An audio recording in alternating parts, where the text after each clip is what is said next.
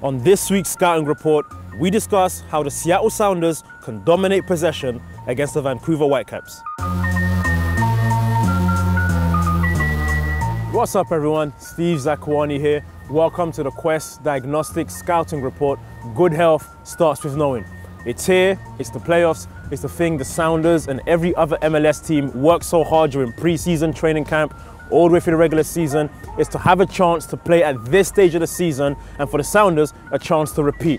The matchup is set. The Seattle Sounders will play against the Vancouver Whitecaps, and it is a favourable matchup for the Seattle Sounders. Why? In all 3 games this year, the Sounders were the better team. Didn't always get the result their play deserved, but in the last meeting, they absolutely did that. So how have the Sounders been able to overwhelm and dominate the Vancouver Whitecaps in each of the 3 games? It's very simple. The Sounders model this year has been built on possession. Against some teams that works well, against other teams it doesn't work so well. Against the Whitecaps, it works perfectly. And it's not possession for possession's sake, it's what we call possession with a purpose. It means getting the likes of Nico Lodeiro, Clint Dempsey when he'll be back for the second leg, getting Victor Rodriguez when he played in the previous meetings. Your guys who are good on the ball. So in this instance on Sunday, we're talking Christian Roldan, Nico Lodeiro, getting them lots of touches in the attacking half. The Whitecaps like to sit back, even at home.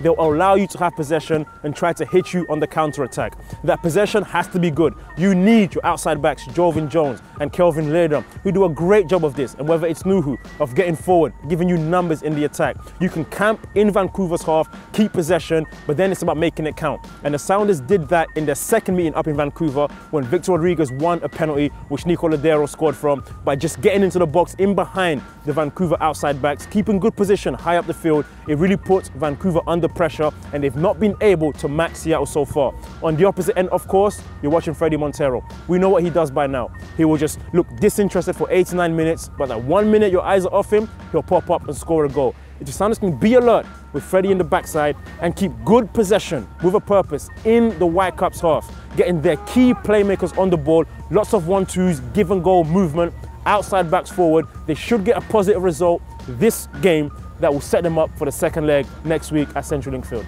And don't forget, you can catch all the action live on ESPN at 5:30 p.m. this Sunday, or listen to a radio stream on SoundersFC.com.